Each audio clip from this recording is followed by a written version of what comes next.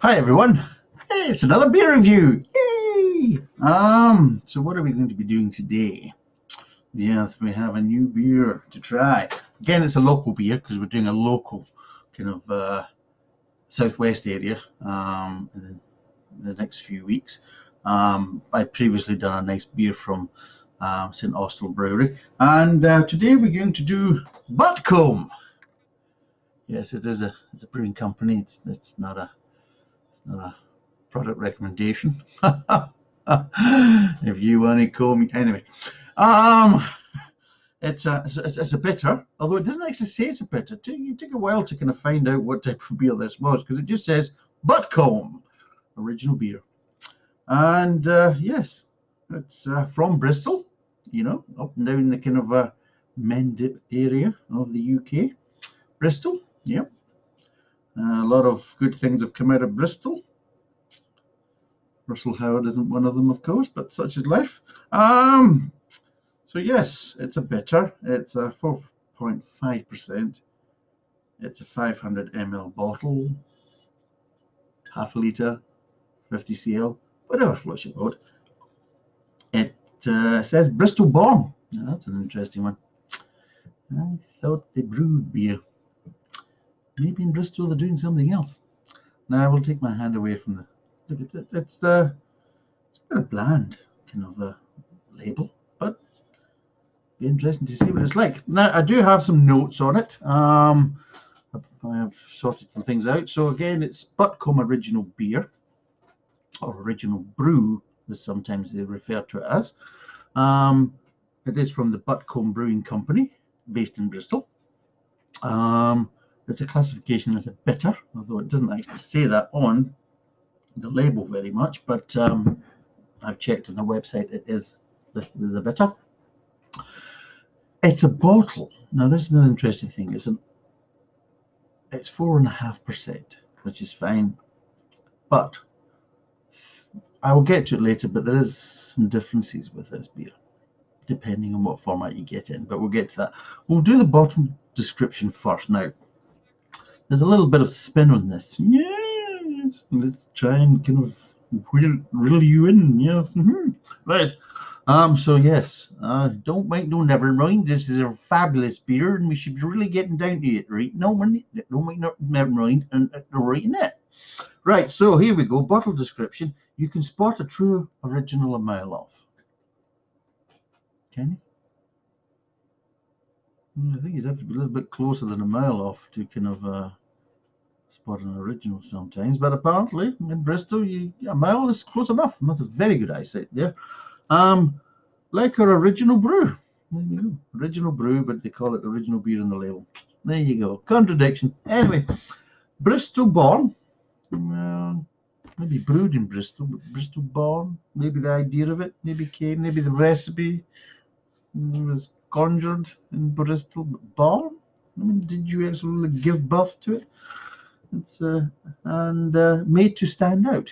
Well, not by the label. It's quite a bland label, really. I mean, the last beer reviewed is up over there. It's an Austell beer, and it's got gold on it. Look, it's got shiny things. This doesn't. So yes, created from Maris Otter malts. Now we have discovered that Maris Otter malts are very popular down in the southwest region. The class is very good malts, and I can testify to that. I have drunk beers with Maris Otter malts, and they have been very nice beers. I haven't turned around and said, that's not a very nice malty flavour. No, it's been a very pleasant one. So I think we're quite happy with that. And a secret blend of hops, English hops. Well, the thing is, though, there isn't that many different types of English hops. So I don't really think that the blend would be really that extensive. And I really probably wouldn't say it'd be that secretive, especially if you're only buying certain malts from or certain hops from certain suppliers, and there are a limited amount of suppliers in the UK, especially in England. So I think that's a bit of spin.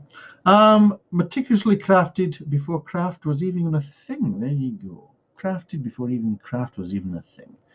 Well, I know that real traditional beer drinkers don't like the word craft because it tends to be flippantly used for any beers to try and give them a kind of a better reputation than they probably really deserve. It's crafted. It's a craft beer. Well, it's a mass-produced beer, but you just put craft on the label. So again, a lot of traditional ale and bitter and beer drinkers, especially in the UK, don't particularly like the word craft, and especially quite a lot of brewers don't like the word craft either. A good traditional beer is a good traditional beer. You don't need the word craft on the label, and you don't need to kind of associate it with the craft kind of cult. I said cult. I might be thinking something else, but I did say the word cult. If you'd like to replace any letters of the word cult, then feel free to do so.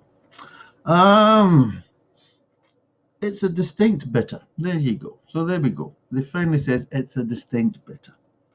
Clean and refreshing flavour, has been Bristol's go-to for good times since the 1970s. 1970s, where they all knew. I mean, they used to have Party 8s and everything else, and Party 7s, which were basically actual proper tin cans. Tin cans of beer. There was no ring pools, no fancy kind of pouring spouts and all that. You opened it like a tin can. And yes, we knew beer then, didn't we, in the 70s? Oh, yes. Oh, yeah. Well, there's one good thing. You didn't have Stella Artois, Carling, and some of these other crap beers that going about in the 1970s, so maybe they did know a bit better about beer than we do now. From the first sip to the last drop, you'll never taste a beer quite like it. Now, again, that doesn't actually say it's good. I mean, if you've never tasted a beer quite like it, it could be, oh, I've never tasted a beer quite like it. It's absolutely awful. Or, I never tasted a beer quite like it. It was absolutely wonderful. It can go both ways. It doesn't really kind of inspire confidence one way or the other. It's a very kind of silly statement to make. But again, a little bit of spin, really in. So, yes. Now, on the Untapped app information, on the Untapped app, they gave it a 3.39 out of 5, and it's only got 12,000 or 12k check-ins. Now, here's the difference. It is available in draft. Yes, it's available in draft. And it's only 4% in draft. So if you buy it in a pub on draft, it's only going to be 4%. But if you get it in the bottle, in a pub or from a supermarket or off license, then it's going to be 4.5%. So there's a 0.5% increase in alcohol volume because of the bottle. Now, what's that reason? Is it because they maybe add something else to it to make it more stable and palatable when it's in a bottle? Or does it not travel very well and have to keep the alcohol content kind of low for the kind of more open faceted media of draft? I don't know. But anyway, it's kind of strange that you've got a higher alcohol content in the bottle than you do in the draft. I mean, I've only come across that in some situations, like with Guinness and things like that. So, but that's also because of how it travels and its different kind of media forms that they have to reduce the alcohol content for the draft version compared to the bottle. But again, of course, the traditional bottle version isn't even carbonated and gassed or whatever. It's actually a flat beer. So yeah. A bit kind of strange, but it'd be interesting to try it in draft. But today we're trying it in bottle, but I would like to try it in draft just to see if there's any real differences in the flavors because of the different alcohol content. Or maybe it doesn't affect it at all. We'll have to see. Tasting notes, its smell is hoppy, malty, and peppery. With pepper. Oh, yes. So that could be interesting to see. A peppery beer. Makes me wonder what the hell they're adding to it. Or maybe what they're drinking before they smell it. And of course, that wonderful taste, that taste that everybody gets, and everybody knows this taste. It's clean. It tastes clean. Would anybody like to kind of enlighten me what the hell clean tastes like? It's clean. Taste it. It's dry. It's dry, but it's wet. So it's dry. And notably bitter. There's a surprise. Surprised they haven't gone down the grapefruit side. You know, usually if something's got a bitter taste to it, it's grapefruit, it's grapefruit. Let's give it the citrus fruit flavors. So yes, clean, dry, notably bitter. All right, well that's lovely, isn't it? So I'm going to enjoy this because I've never tasted clean before, and I wonder if I would recognize it. But anyway, enough of this frivolity. Let's get it on. Oh, it contains malted barley and wheat. Oh, there you go. Right. Glass. Right. Oh, yeah. There we go. That's it.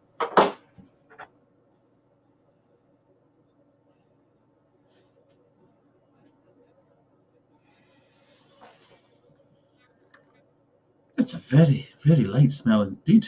I don't get any pepper, hardly any malt, or even any hops. In fact, I get a very, very, very, very faint beer smell. Very faint. Anyway, let's give it a go. Let's see how it pours.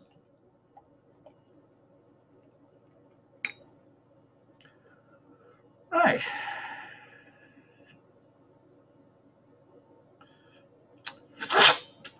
Can't resist. Anyway, obviously, yes, it's got more of a bitter kind of colour. It's got that more kind of a caramel, kind of translucent colour. So as you can see, it's a lot darker than a pale ale. There's the reason why it's called a pale ale. And so yes, bitters are usually darker, not as dark as, like, say, a Scottish heavy. But I would say it's definitely getting there. It's not a stout. Stouts are obviously a lot darker, but I think it's a case as though the closest,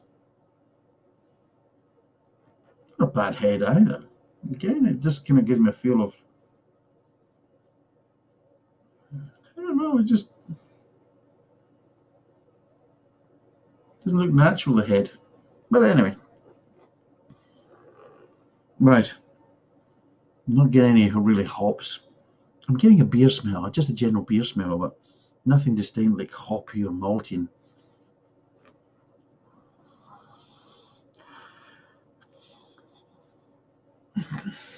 No pepper at all, absolute none. So I think that's a lot of fanny, put it that way, a lot of bunkum. But anyway, no pepper at all. I mean, it really is a very nondescript smell of just a slight kind of waft of beer, because a kind of nondescript beer smell, but nothing highlighted. But anyway, that looks nice enough. It has got a head on it. Again, it just doesn't look as more natural, but we'll see what happens when we work our way down. It might be better, make it more clinging to the glass now. But yeah, cheers. Let's give it a go.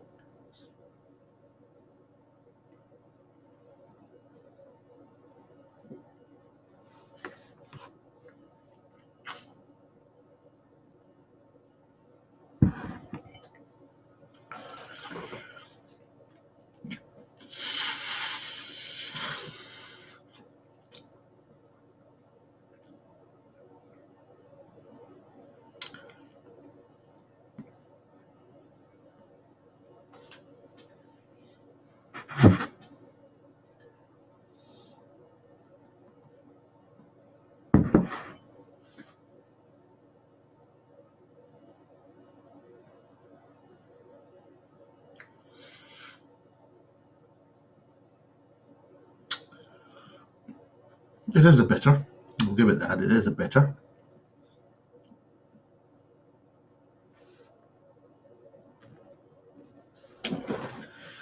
But I say clean to the mean kind of chemically. It does have that slightly kind of.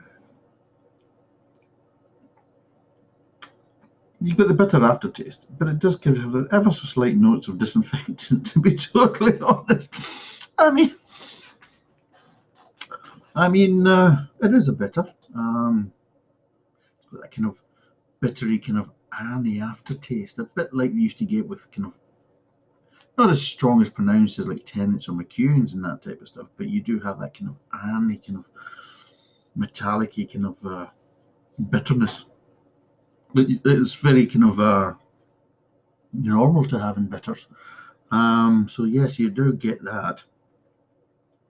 Dry? No, there's no dryness at all. Dryness is, you get that kind of thing.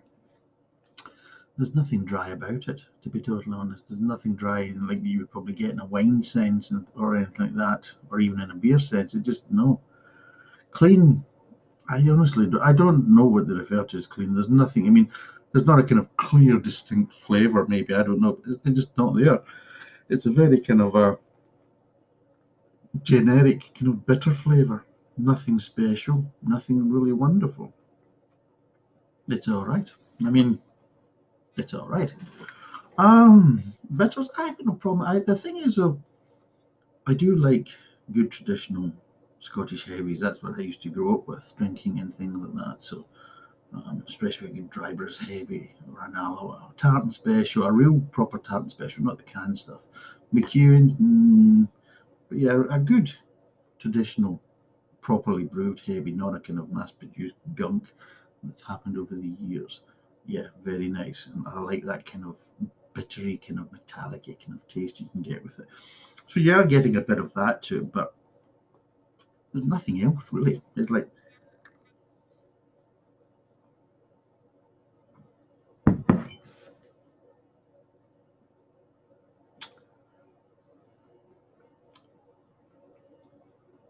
there's a bit of sweetness in the mid tongue, a bit of sweetness, mid tongue going towards the front of the tongue. Back of the tongue, well, yes, in the back of the mouth, you're getting that kind of bittery, kind of metallic kind of taste that you get with kind of bitters and these kind of more darker beers and things like this. I've spent a lot of time in Russia, and their dark beers are very similar, like a Jacobα Premium and things like this. Very kind of darker, metallic-y, kind of what we call malty hoppy, but it's not as that kind of clear hoppy taste, it's that kind of malty, muggy, bittery hoppy taste that you get. So the hops provide the bitter, and the malt kind of gives that kind of like metallic kind of flavour. So it means it's a good, and of course you can tell by the colour. I mean, how much malt is used to give you that kind of colour as well. Hops don't really give you the colour, the malt does. So yes, it's an alright beer. It's I mean, in the spiel of the Untapped app, I mean, if you want to kind of follow it, is get Untapped app. There is no kind of endorsement or paid endorsement coming from me. I utilize that as well to get extra information on it. It's interesting to see, obviously, what other people think of this beer. And in the spiel on that app, they've got the West Country's favourite beer. It's an Ulster one over there. They were basically saying it was the Southwest's favourite. So you've got the Southwest favourite beer over there, and you've got the West Country's favourite beer, which West Country's now in the Southwest. So which is the best? Which is it? That one or that one? You know, and of course that's a pale ale and that's a bitter. If you're a bitter drinker, you may prefer this. If you're a ale drinker, you might prefer that. I mean, you mean it's just a lot of crap, to be totally honest. Let cut the bollocks, you know. Let the beer speak for itself. Never mind the bollocks in the label, but it's an alright beer. It's actually getting a bit better because, of course, as your mouth kind of acclimatizes to the flavors, especially the kind of the bitterness, then you actually start getting more sweeter notes coming through.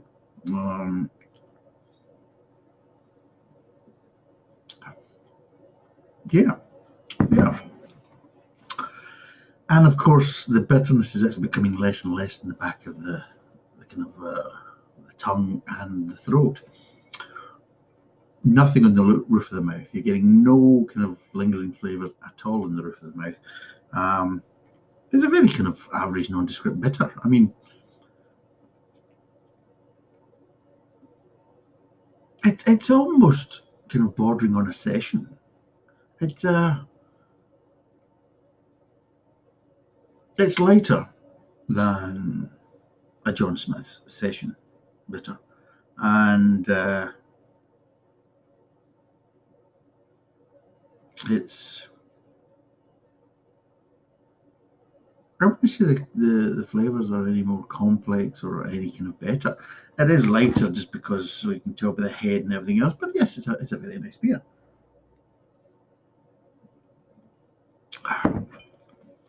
Very kind of average. I mean, I could see that being sold in Witherspoons and things like that, and people just drinking it just as a bitter. Give us a pint of bitter, nondescript. Boom, there you go. That's what's on tap. Interesting to see what it'd be like at a 4%. So what I will try and do is see if I can try and find it in some of the local kind of pubs, and we'll give it a go to see if there's any kind of major changes or differences in the draft, especially when it's a lower percentage at 4% instead of the 4.5 for the bottle. But yeah, it's fine. What ratings would I give it? Well, I don't like spilling the bottle. I don't like people trying to kind of promote. I mean, I can understand, you know, it's a product and they're probably very proud of it. But let's keep it real. Don't put a lot of claptrap and spiel on the back of it. You know, that isn't true.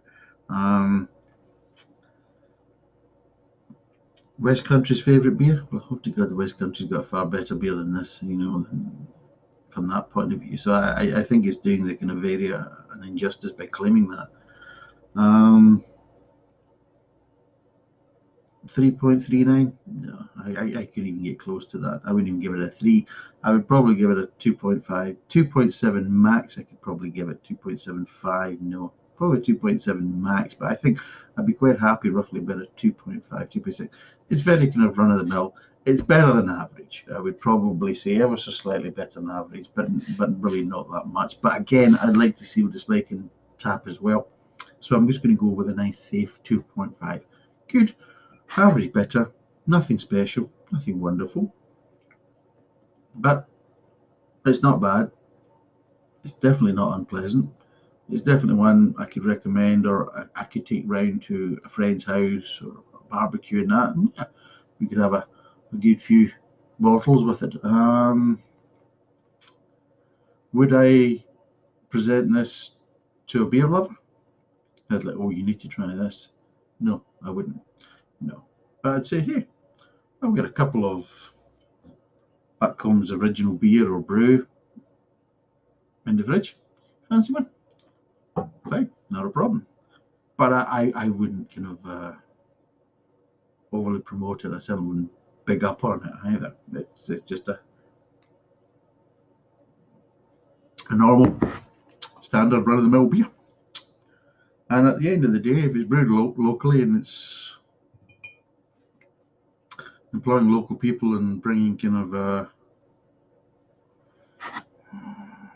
an improvement to the local economy, then yeah. At the end of the day, just because it's an average beer doesn't mean that's a bad thing. If you're making a good average beer and you're making it locally and the local kind of community and economy is getting the benefit of that, that's better than all these big multinational rubbish. So I would always say, well, if it's kind of similar to the kind of John Smith's, then my view is buy this instead of the John Smith's, that type of stuff, because more local people, more real people will benefit than that kind of over mass-produced gunk that you get. So yes, good average bitter. If you fancy maybe getting more of a session kind of bitter like John Smith's and that, or these other ones like Boddington's and that, then go for this instead. I'm sure you'll probably be doing a lot more people some good drinking this stuff than drinking that, and you're probably doing yourself some good because you probably know exactly what's in it and where the hell the alcohol's come from, because a good chance that the alcohol in this has actually been brewed. You can't really say that with some of these mass-produced beers, because there's rumours that it's a low-brewed beer, low-alcohol brewed beer with alcohol content topped up in the lab. So there you go. But anyway, it's an alright beer, 2.5 out of 5, and yeah. If you've got comments on this beer or any views or opinions, if you've tried it, then please add it below, and if there's any beers you would recommend or you'd like me to try and review, then hey, again, pop it down in the comments below and we'll see what we can try and do. Alright, well, thanks again, and bye for now.